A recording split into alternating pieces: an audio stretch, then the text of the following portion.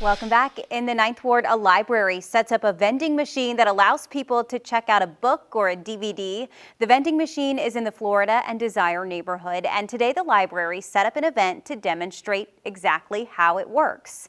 The event had food, story time, and book giveaways as well. This is the first of its kind vending machine in New Orleans, and since they don't have a physical location in the neighborhood, the public library set all this up. The vending machine is going to be increasing people's access to the library. Now, to use it, you do need to be a library card holder. Let's get one final check right now of your first warning weather forecast with Derek.